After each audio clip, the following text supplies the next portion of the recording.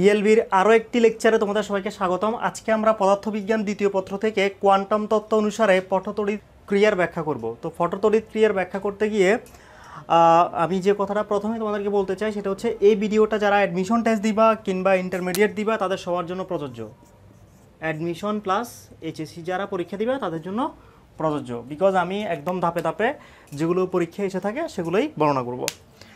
তো কোয়ান্টাম তত্ত্ব কি এটা তোমরা হয়তো অনেকে পড়ে ফেলেছ এবং পটতড়িৎ ক্রিয়াও তোমরা হয়তো অনেকে পড়ছো, বাট পটতড়িৎ ক্রিয়া যেটা আমরা পড়ছি সেটার কিছু লিমিটেশন ছিল, যেটা ক্লাসিক্যাল ফিজিক্স অর্থাৎ তত্ত্বীয় যে ফিজিক্স বা মানে কি বলবো আমরা আধুনিক যে ফিজিক্স সেটা ছাড়া যেটা আমরা ক্লাসিক্যাল বলে চিনি, সেই ক্লাসিক্যাল ফিজিক্স পটতড়িৎ ক্রিয়ার সবগুলো ইয়াকে ব্যাখ্যা করতে পারে না। হ্যাঁ, পটতড়িৎ ক্রিয়াকে পুরোপুরিভাবে ব্যাখ্যা করতে পারে না, কিন্তু কোয়ান্টাম তত্ত্বের সাহায্যে এই পটতড়িৎ ক্রিয়াকে পুরোপুরিভাবে ব্যাখ্যা করা যায়। তো পটতড়িৎ ক্রিয়া কি? পটতড়িৎ ক্রিয়া হচ্ছে যে যদি কোনো একটা ধাতুর উপরে আলো পড়ে তখন ওই ধাতুর থেকে ইলেকট্রন নির্গত হয়। আপাতত তোমরা ধরে রাখো যে এটাই হচ্ছে পটতড়িৎ ক্রিয়া। তাহলে পটতড়িৎ ক্রিয়া কি? যে কোনো একটা ধাতুর উপরে আলো পড়লে কি হয়, সেখান থেকে ইলেকট্রন নির্গত হয়, এটাই হচ্ছে পটতড়িৎ ক্রিয়া। তো আমরা আজকে পটতড়িৎ ক্রিয়াটা কোয়ান্টাম তত্ত্ব অনুসারে ব্যাখ্যা করব এবং সেখানে আইনস্টাইনের সমীকরণ নিয়ে আসবো। হ্যাঁ, তো আইনস্টাইনের সমীকরণ আসলে তোমরা একদম বিস্তারিত বুঝে যাবা। তো আমরা বেসিক আইডিয়া তোমাদেরকে দিয়ে দিছি। মনে করো এটা একটা লোহা। হ্যাঁ, এই লোহাটা যদি অন্ধকারে থাকে তাহলে এটা থেকে কখনো ইলেকট্রন বের হবে না। ভালো করে খেয়াল করো, এটা একটা লোহা, যদি এই লোহাটা অন্ধকারে পড়ে থাকে তাহলে এটা থেকে কখনোই ইলেকট্রন বের হবে না। এটার প্রমাণ আমি তোমাদেরকে দিচ্ছি। তোমরা হয়তো অনেক সময় খেয়াল করবা, সাপোজ গ্রামের একটা নতুন ঘর দিছে, হ্যাঁ, টিনের ঘর।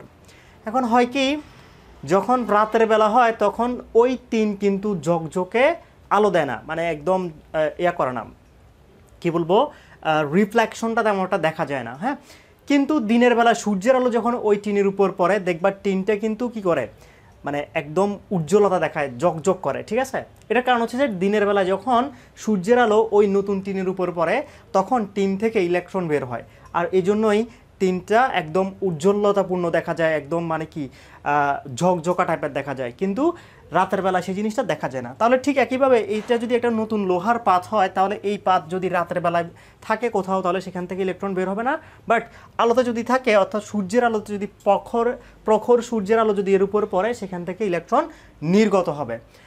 তো আমরা এটাই বেসিক একদম পটতড়িৎ ক্রিয়ার, এই বেসিকটাকে কাজে লাগিয়ে কোয়ান্টাম তত্ত্ব অনুসারে পটতড়িৎ ক্রিয়াকে ব্যাখ্যা করা যায়।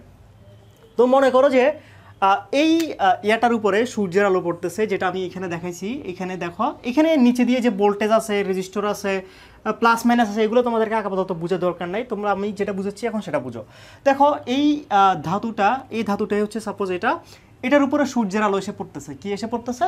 সূর্যের আলো। ঠিক আছে, সাপোজ এটার উপরে সূর্যের আলো পড়তেছে। এখন আলো পড়লেই যে সেখান থেকে ইলেকট্রন নির্গত হবে তাও কিন্তু না। হ্যাঁ, আলো পড়লেই কিন্তু ইলেকট্রন এখান থেকে নির্গত হবে না, রাতের বেলা তো হবেই না। ঠিক আছে, আলো পড়লে ওই যে আলোটা আসতেছে তার একটা মিনিমাম শক্তি লাগবে। যে আলোটা আসতেছে তার একটা আলো হচ্ছে এক প্রকারের শক্তি। হ্যাঁ, ওই আলোর একটা মিনিমাম শক্তি লাগবে। ওই মিনিমাম শক্তি যদি এই লোহার উপরে পড়ে তাহলে এই লোহার থেকে ইলেকট্রন নির্গত হবে। এটা হচ্ছে প্রত্যেকটা মেটাল, মানে প্রত্যেকটা ধাতুর জন্য আলাদা আলাদা একটা শক্তি লাগবে। যে শক্তি নিয়ে আলো ওই ধাতুর উপর পড়লে ওখান থেকে ইলেকট্রন কী হবে? বের হবে। তাহলে মিনিমাম একটা শক্তি এই আলোটা নিয়ে এসে এই ধাতুর উপরে পড়লে, লোহার উপরে পড়লে সেখান থেকে ইলেকট্রন বের হবে। তাহলে মিনিমাম যেই শক্তি নিয়ে এসে আলো পড়লে কোনো ধাতুর উপরে, সেই ধাতু থেকে যদি ইলেকট্রন নির্গত হয়, মিনিমাম মানে সর্বনিম্ন যে শক্তি নিয়ে আসা লাগবে ইলেকট্রন নির্গত হওয়ার জন্য, সেই শক্তিকে বলা হয় ওই ধাতুর কার্যাপেক্ষক। কি বলা হয়? কার্যাপেক্ষক। এখন আমরা কার্যাপেক্ষককে কি করা হয়, যে কোনো কোনো বইতে ফাই দ্বারা প্রকাশ করছে, তো আমরা আপাতত ইনট দ্বারা প্রকাশ করি। হ্যাঁ, কারণ হচ্ছে মিনিমাম একটা এনার্জি, মিনিমাম একটা শক্তি যেটা নিয়ে আলো আসলে ওই ধাতু থেকে ইলেকট্রন নির্গত হবে। কিন্তু আমরা শিখছিলাম যে E=hf, তোমরা অনেকে হয়তো এটা পড়ছো। তো দ্যাট মিনস আমি এখানে কি লিখবো, আমিও এখানে h তো প্লাঙ্কের কনস্ট্যান্ট। হ্যাঁ, তো প্লাঙ্কের কনস্ট্যান্ট যেহেতু h কে আর কোনো পরিবর্তন করা যাবে না, h রেখে দিতে হবে, কিন্তু f কে আমরা চাইলে f0 লিখতে পারি। যেখানে f0টা হচ্ছে যেই মিনিমাম যে শক্তিটা আসতেছে, হ্যাঁ, সর্বনিম্ন যে শক্তিটা আসলে ইলেকট্রন নির্গত হবে, ওই সর্বনিম্ন যে শক্তিটা আসতেছে ওই শক্তিটা, ওই আলোটা, যে আলোক শক্তিটা আসতেছে, হ্যাঁ, যেই আলোটা আসতেছে সেই আলোর কম্পাঙ্ক, মিনিমাম যে শক্তি নিয়ে আসবে ওই মিনিমাম শক্তি সম্পন্ন আলোর কম্পাঙ্ক। তাহলে আলো যেটা আসতেছে সূর্যের আলো, সেই আলোর কম্পাঙ্ক যদি মিনিমাম F0 হয় তাহলেই কেবল এই ধাতু থেকে ইলেকট্রন নির্গত হবে, ঠিক আছে। তখন এই জন্য এই F0টাকে বলা হয় সূচন কম্পাঙ্ক। কি বলা হয়? সূচন কম্পাঙ্ক। তাহলে দেখো মিনিমাম যে শক্তি নিয়ে আসলে আলো কোনো ধাতু থেকে ইলেকট্রন বের হয়, ওই শক্তিটাকে ওই ধাতুর কার্যাপেক্ষক বলা হয়, যেটাকে ফাই বা আমরা ইনোট দ্বারা প্রকাশ করতে পারি।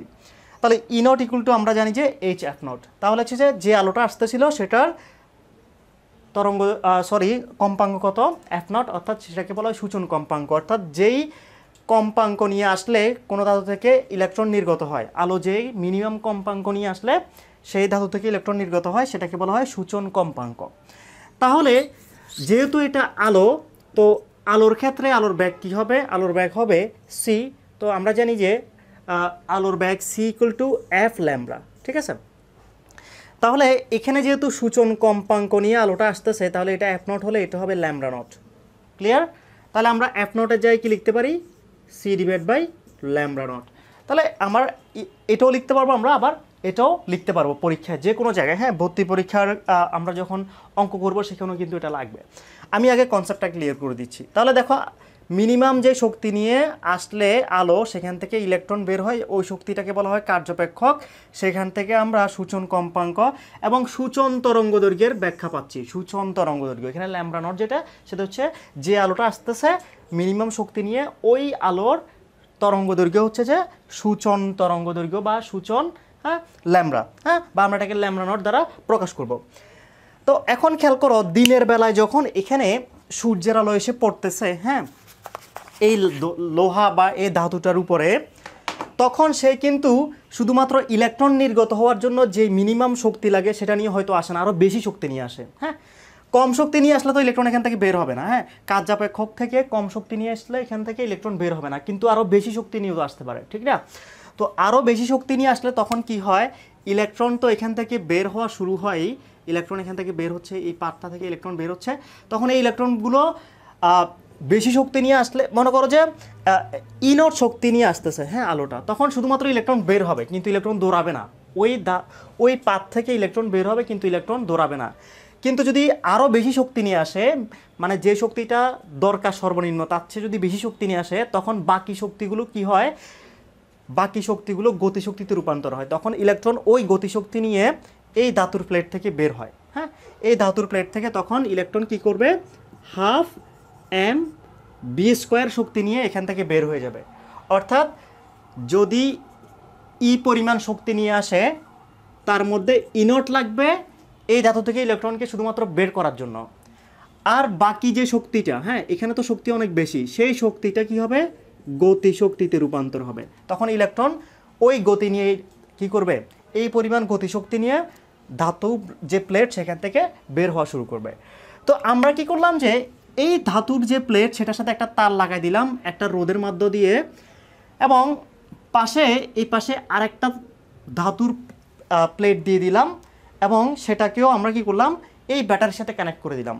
তো ব্যাটারির পজিটিভ প্রান্ত দিলাম এই ধাতুর সাথে, আর যেই ধাতু থেকে ইলেকট্রন বের হবে সেই ধাতুর সাথে দিলাম ব্যাটারির নেগেটিভ প্রান্ত।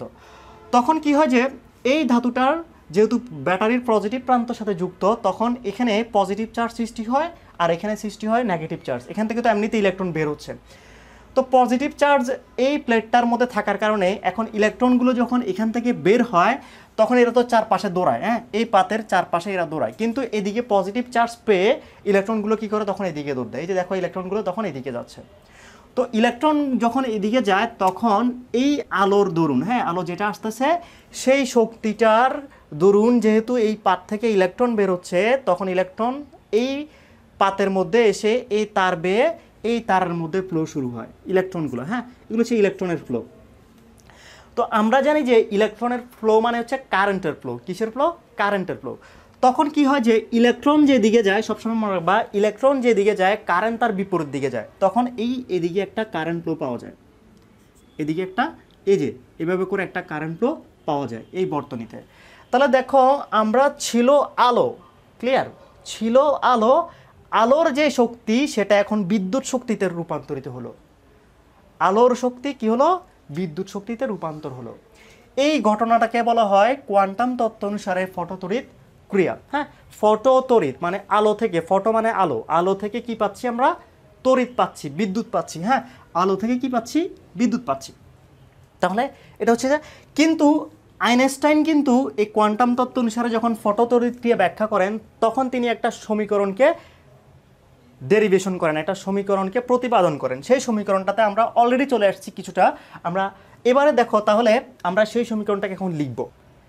যখন আলো একটা নির্দিষ্ট পরিমাণ শক্তি নিয়ে এসে এই ধাতুর উপর পতিত হয় তখন আমরা বলেছিলাম যে পাই পরিমাণে শক্তি লাগে এই ধাতু থেকে ইলেকট্রন বের হতে, আর আলো আসতেছে কিন্তু আরও বেশি পরিমাণে শক্তি নিয়ে। তখন এই বাকি শক্তিগুলো কি হয়, গতি শক্তিতে রূপান্তর হয়, যেই গতি শক্তি নিয়ে ইলেকট্রনগুলো এই প্লেটের দিকে দৌড়ায়। তাহলে এই ফাই মানে ধাতু থেকে ইলেকট্রন বের হওয়ার জন্য ন্যূনতম শক্তি মিনিমাম শক্তি প্লাস ইলেকট্রনের গতিশক্তি সমান যেই শক্তি নিয়ে আলোটা আসতেছিল সেই শক্তি। এটাই হচ্ছে যে আইনস্টাইনের সমীকরণ। মানে ধাতু থেকে ইলেকট্রন নির্গত হওয়ার জন্য মিনিমাম শক্তি অর্থাৎ কার্যাপেক্ষক প্লাস ইলেকট্রন যেই ব্যাগ নিয়ে এদিকে দৌড়াচ্ছে সেই ব্যাগের গতিশক্তি। তাহলে মিনিমাম শক্তি ধাতু থেকে ইলেকট্রন বের হওয়ার প্লাস গতিশক্তি ইকুয়াল টু যেই শক্তি নিয়ে আলো আসতেছিল ওই শক্তি। ঠিক আছে, এটা কে বলছে, আইনস্টাইন। তাহলে দেখো আবারও দেখো ভালো করে খেয়াল করতে হবে, ইলেকট্রন বের হওয়ার জন্য ন্যূনতম যে শক্তি দরকার সেটার সাথে যদি আমরা ইলেকট্রন যে গতি নিয়ে দৌড়াচ্ছে সেটা যোগ করি তাহলে কি পাবো, যেই শক্তি নিয়ে আলো আসতেছিল সেই শক্তি। অর্থাৎ যেই শক্তি নিয়ে আলোটা আসতেছিল সেই শক্তিটা রূপান্তরিত হয় কিসে, ইলেকট্রন যে দৌড়াচ্ছে সেটার গতিশক্তিতে, এবং ইলেকট্রন বের হওয়াতে যে মিনিমাম শক্তি লাগে সেটা, এই দুইটাকে যোগ করলে আমরা যে শক্তি নিয়ে আসতেছে আলো সেই শক্তিটা পাবো। অর্থাৎ যে শক্তি নিয়ে আলো আসতেছে সেই শক্তির কিছু অংশ এখানে ধাতু থেকে ইলেকট্রন বের করতে ব্যয় হয়, আর কিছু শক্তি ওই ইলেকট্রনকে গতিশক্তি দেয় যেটা নিয়ে ইলেকট্রন এই ধাতুতে চলে আসে। আশা করি ক্লিয়ার। এখন হচ্ছে কি, আমরা একটু আগে দেখেছিলাম এই ফাইয়ের জায়গায় আমরা লিখতে পারি HF0 আর হাফ এম বি স্কোয়ার তো থাকতেছেই ইকুয়াল টু এর জায়গাও কিন্তু আমরা চাইলে কি লিখতে পারি HF। ক্লিয়ার? তাহলে আমরা এই সমীকরণটাকে বলবো আইনস্টাইনের সমীকরণ, যেটা কোয়ান্টাম তত্ত্বে তিনি ব্যাখ্যা করেছিলেন ফটোতড়িৎ ক্রিয়া ব্যাখ্যা করার সময়। এবং এখান থেকে আমরা তাহলে ইলেকট্রনের গতিশক্তিও বের করতে পারবো। ইলেকট্রনের গতিশক্তি half M B square equal to HF minus HF0। তাহলে এখানে HF কি, HF হচ্ছে যে যেই শক্তি নিয়ে আলো আসতেছিল ওই শক্তিটা, যে আলোটা আসতেছে সেটার তরঙ্গ দৈর্ঘ্য হচ্ছে কত, F। আর মিনিমাম যে শক্তি নিয়ে আসলে ইলেকট্রন নির্গত হবে সেটা হচ্ছে যে HF0। আর মিনিমাম যে শক্তি নিয়ে আসবে সেই শক্তির তরঙ্গ দৈর্ঘ্য হবে λ0 আর কম্পাঙ্ক হবে F0। আশা করি এই পুরো বিষয়টাই তোমাদের ক্লিয়ার হয়ে গেছে যে ফটোতড়িৎ ক্রিয়া আইনস্টাইন কীভাবে কোয়ান্টাম তত্ত্বের সাহায্যে ব্যাখ্যা করেছিলেন। ঠিক আছে, এখানে মূল কনসেপ্ট হচ্ছে যে আলো যে শক্তি নিয়ে আসতেছে সেই শক্তির কিছু অংশ এই ধাতু থেকে ইলেকট্রন নির্গত হওয়ার জন্য ব্যবহৃত হচ্ছে, মানে ইলেকট্রন বের হওয়ার জন্য, ইলেকট্রনকে উত্তেজিত করার জন্য। আর ওই শক্তির বাকি অংশ গতিশক্তিতে রূপান্তর হচ্ছে ইলেকট্রনের, যে গতিশক্তি নিয়ে ইলেকট্রন অন্য দিকে দৌড়াচ্ছে। এদিকে যদি একটা ধাতু থাকে পজিটিভ, সেই ধাতুর দিকে ইলেকট্রন দৌড়াবে। তাহলে এই কনসেপ্টটা আশা করি তোমাদের ক্লিয়ার হয়ে গেছে। আমরা পরবর্তী টিউটোরিয়ালে, এখনই টিউটোরিয়ালটা আমি বানাই ফেলতেছি, সেখানে এই সূত্র থেকে তোমরা কীভাবে অঙ্ক করবা সেটা ব্যাখ্যা করব, যে অঙ্কগুলো তোমাদের অ্যাডমিশন টেস্টে কাজে লাগবে, ইন্টারমিডিয়েট পরীক্ষায় কাজে লাগবে। তো আজকের টিউটোরিয়াল অতটুকুই, চলে যাচ্ছি। ভিডিওতে ভালো লাগে থাকলে ভিডিওতে লাইক দিবা, বন্ধুদের সাথে শেয়ার করবা, চ্যানেলটি সাবস্ক্রাইব করবা। আল্লাহ হাফেজ, টাটা।